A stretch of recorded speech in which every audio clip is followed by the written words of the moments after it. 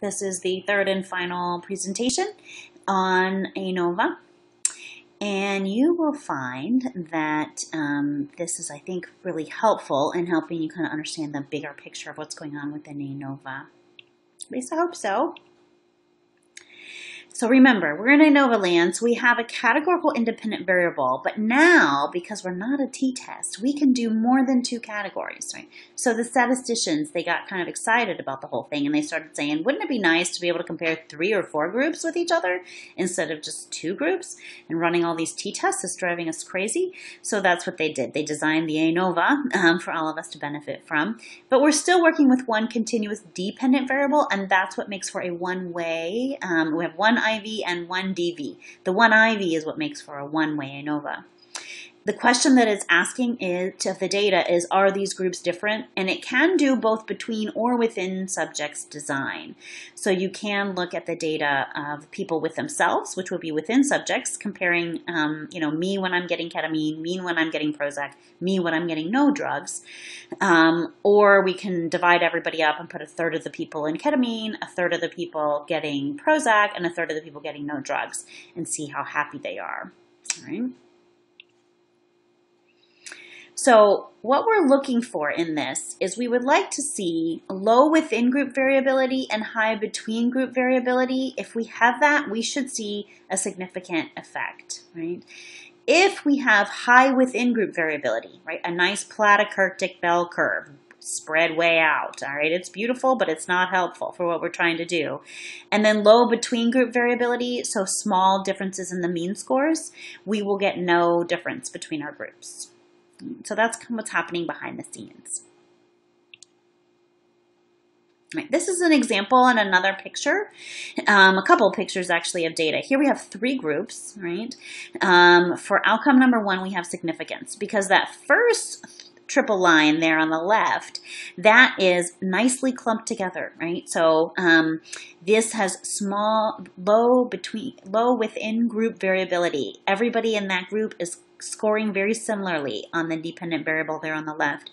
And then the middle group is a little more spread out, but they're still pretty good. And the group on the right, the same thing. And then you'll see the means, you can see in the mean plot more clearly below, are quite different from each other. And so you get these nice spread outs of the mean scores. Then we have on the right,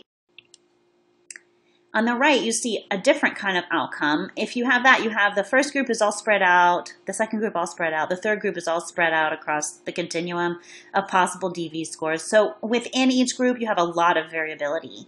People could be all over the place. And then if you look at the bottom, you can even see like the mean scores for the 3 groups are really similar to each other. They're kind of a nice flat line, meaning they're super similar mean scores. So you have in outcome 2, you have high within group variability and low between group variability. So this is kind of a different way of looking at it, but this is a common way to present data whenever you're trying to understand an ANOVA. All right. So make sure you can answer this question in your portfolio. What's an ANOVA doing? When is it significant? And remember that the means and the variances are both involved. We are not just looking at mean scores. Now, there's a lot of assumptions, but you've seen most of these before, right? So we have independence of scores, meaning that people are independently assigned to their groups, and they're, the rat's not running 2 mazes, right? The person's not getting both ketamine and Prozac, right? So that's a design assumption, so that the study was designed correctly. Then for statistical assumptions, we have normal distribution.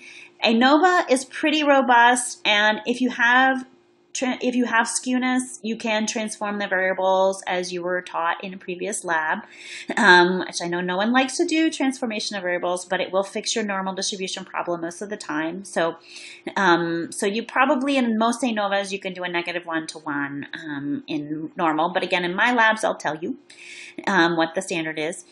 And then equal sample sizes can be important, especially if you have other problems and it was not a particularly robust design to the study in general, then equal sample sizes can kind of help make up for some other problems, basically. Homogeneity of variance, that Levine's test, if it's significant and it violates this assumption, That can be a problem, especially if you also have unequal sample sizes and those two are friends of each other, and they kind of get happy or sad together. But if you have homogeneity of variance problem and your Levine's test is significant, and then you also have unequal n, you may have to actually stop the study if it's a real study out in the world. And if you're really not passing the normality assumptions and you don't want to transform the variables, there is a whole nother statistical analysis you can do called the Kruskal-Wallis test, which I'm not going to teach you, but I just want you to be aware that it exists out there in case you get stuck at this point sometime in your future when you're running research. So looking more specifically at Levine, at homogeneity of variance, I wanted you to be aware we cover Levine's test because it's the SPSS default and it's super common within the field of psychology. What's happening behind the scenes there is it's running an ANOVA on the deviations from the mean of the groups itself. And of course, not significant is good. That means it's past the assumption. So Levine's test in white there is the most common. But I want you to be aware there's several other things here. And of course, different psychologists, different researchers have their favorites. But it's something you might want to just kind of keep in mind. Some people like the Brown-Forsyth and says that it actually has less deficiencies because it's looking at the median instead of the mean. The Welsh test runs similar to Brown-Forsyth, but it has a slightly different calculation. But it's not very good if you have more than 4 groups. There's something called a James second-order method or two-stage method. If you have 4 or more groups, you might need to use that. But people don't generally agree, even among statisticians, of when heterogeneity is a problem and how much of a problem it actually is. So you just kind of have to hang on, report what you have, go with the middle of the road is my advice to my students, and report your Levine's test and hope that you have fairly equal n. You can always solve the unequal n problem by randomly dropping people from your study if you still have the power to run it once you do that. Okay. So what do you do when you run an ANOVA? How do you report that? Let's kind of walk through this. One of the things you need to report is the size of each of your groups. So if you have 3 groups, you need to report how many people are in each group, or rats, or whatever you're running. You do need to look at the skewness and kurtosis of your dependent variable. That would be important. And sometimes you need to look at it by group. And in general, in my labs, that's what we'll do. That's because the Mertler and Vanetta book does it that way. You need to look at your test of homogeneity of variance. So that's your Levine's test typically. You generally report degrees of freedom. Now, in your output, you will get sums of squares and mean squares, but it's very rare to actually report that. I don't think I've ever seen that in an article before, but it is information that comes in the output of SPSS. You'll get an F ratio, which is actually just a number, but it is the ANOVA ratio. Or if you're doing a t-test, you'll get a t-value. Those things are comparable to each other in terms of what they mean. You'll get a p-value, a probability. You'll hope for p less than 0.05. And then you generally also need to report the means for each group, sometimes the standard deviations of those groups as well, depending on your preferences. At least the means. All right. Once you've reported all that data and you know whether or not you have a significant difference, one of the things that's really interesting about ANOVA is you now have 3 or more groups a lot of times. And so you know overall that the groups are different, but you don't know which groups are different from which. Like, does ketamine and Prozac both make you better, but nothing makes you worse? Right? And that would not be an unusual outcome where you get, 2 different drugs have relatively similar. They're not really different from each other. Or, is ketamine way better than Prozac? And Prozac's not that different from no drug at all. And that's what you found in your sample. That's probably not what you would expect to find, but you might find it in any particular sample. So if you know there's differences because your F test was run and it has a probability of p.03 or something, and you're like, yay, I have a significant ANOVA. Okay, but now I don't even know which groups are different from the others, right? Not significantly so. So you can't answer that with an F test. You need to do a follow-up analysis, and there are multiple things. Now, if you have only 2 groups, all you got to do is look at them and see which one's higher and lower, right? Because you only have 2 groups, and you already know they're different. So you're done if you only have 2 groups.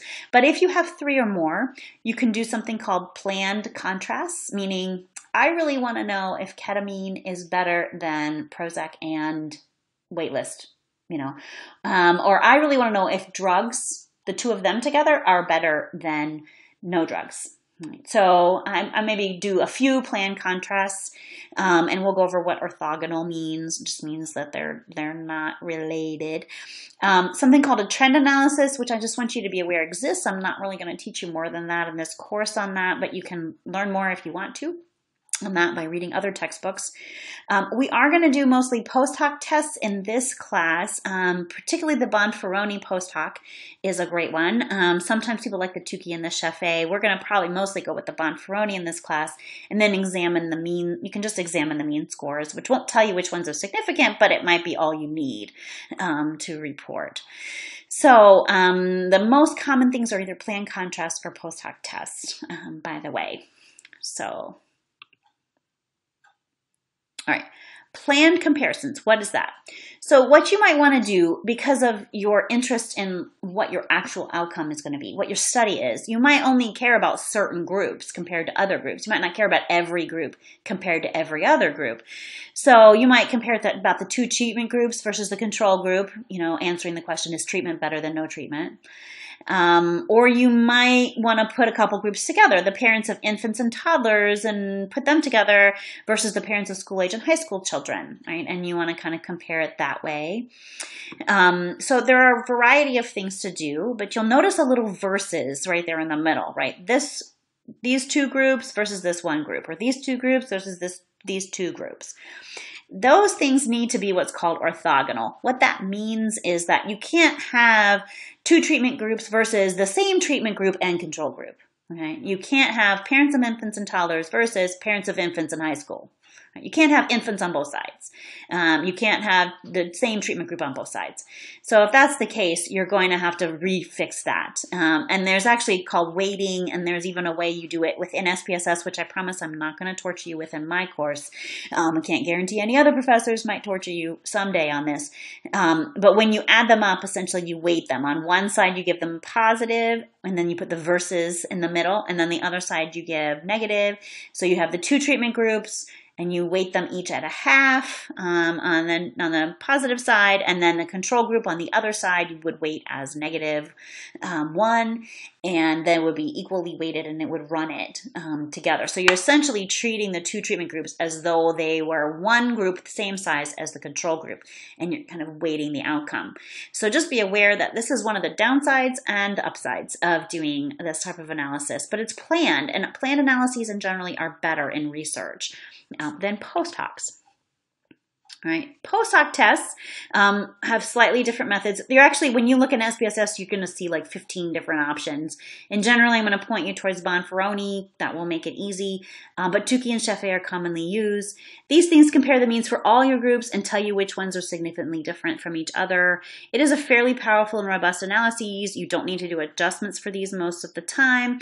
And it will give you a minimum significant difference number. And it'll give you a little graphic, and it'll show you which groups are different from the other groups in your output, and it's a really nice kind of way to end your story.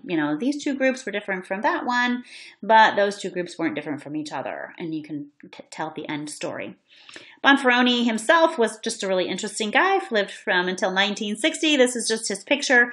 Lived in Bergamo, Italy. We're going to run into him again because Bonferroni shows up. He does a couple different statistics that are used in our field. So I just wanted you to be introduced to him. And because this was just too hilarious, I had to conclude it. Multiple comparisons. No one compares to you. Yes, that's beautiful, right? Okay. So why wouldn't you always just do post hocs? Because boy, that just seems a lot easier than having these planned comparisons. Well, remember that generally planned research that is a priori, planned ahead, is better than post hoc analyses where you kind of take the data as it came out, throw it up on the wall and see what sticks. That is a better method because if you just kind of throw up the wall and see what sticks, you might see things that you never planned to do and you're really capitalizing on chance.